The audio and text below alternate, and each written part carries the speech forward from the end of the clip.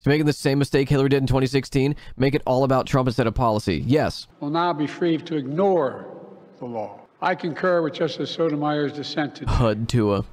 Here's what she said. She said, in every use of official power, the president is now a king above the law. With fear for our democracy, I dissent. Brother, that is probably the worst way to try and instill confidence.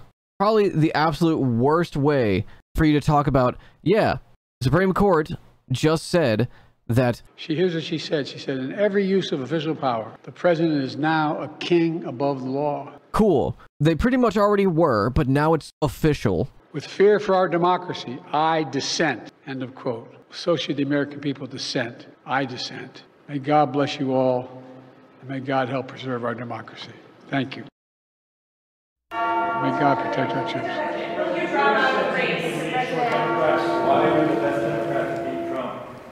President Biden speaking. Like, brother, that is the political equivalent of just throwing your hands up and going, it's Jover. That's what he just did. That's completely just giving up. Why the fuck would I vote for this person? Why would I vote for him? How is that going to make me feel like confident in him? May God help us? You really only hear that in like movies whenever there is nothing that's going to like save you in that moment. May God help us all. Either you're about to destroy New York with a nuke, or the nuke is coming to destroy you.